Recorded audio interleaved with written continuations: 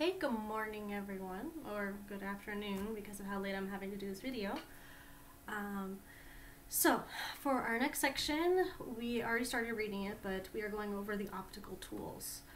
For this video, we're going to mostly just focus on the camera piece, and then we are going to do the telescopes and microscopes in the next videos. But for today, it's just the camera piece, okay? So let's look at our slideshow. Alright, so optical tools. How are lenses used in cameras and telescopes and microscopes? This is the main focus of this section. Okay, we're looking at the lenses that we learned in the lenses that we learned in 2 sections ago, with the concave and convex lenses, and we're going to see how those apply to cameras, telescopes, and microscopes to allow us to see different things. Okay, so first, what I want us to do is just to look at the camera. So here, this, and also if you wanted to look at this again, this is on page, what was it, page 60, oh my, closest in the way, page 66, and this is figure number 23. It breaks down the pieces of a camera. So, with the camera, let's look at how it works. First, let's just trace the path that the light follows, okay?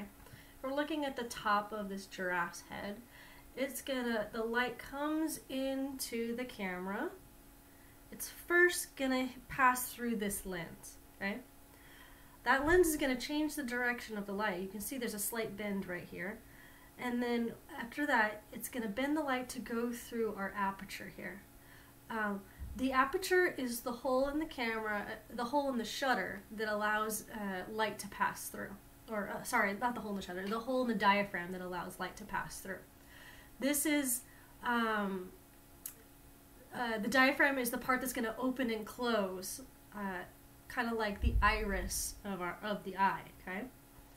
The shutter is this little door that's going to flip open and flip close really fast just to let light in, because then it's going to go, the light's going to go into the camera and then hit the film on the back of the camera. That light, once it hits the film, is going to automatically put an image in, so if it's left open for too long, you'll have blurry images, and if it's left open too little, you're going to have very hard to see images, okay?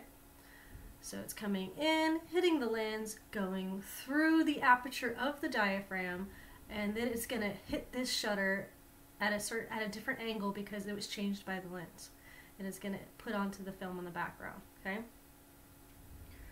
So first thing we want to focus on is that as the rays are coming in, they are being bent at this lens to pass through our diaphragm, okay? After that, a real image is then formed because the angle is changed. We have a new focal point. It's going to produce a real image, which, remember, all real images are upside down. So this is going to put an image onto our camera that's going to be upside down. Now, if you're using a film-based camera, once you develop the film and turn it into a picture, you can't really tell that it's upside down because it just seems, it's just on a piece of paper. You can always flip it right side up. But if you think about it, every single piece of a negative, which is the real image on the film, that is actually upside down, okay? So, one last time, light is going to pass through the camera, it's going to go through the lens, get redirected, to go through the diaphragm, which is a certain size for the aperture to allow light in. It's going to go through the shutter right here and finally reach the film, okay? What I want you to do with this video is I want you to answer the question, or 2 questions actually. Why is the image on the film upside down? And I want you to try thinking about digital cameras. Where do you think the image is going to form on a digital camera? Okay, I'll talk about the answer to the digital camera and the answer to this one in our classroom tomorrow. So once again, why is the image on the film upside down? And where does the image form on a digital camera? Okay, so think about that and write your answers in the classroom question.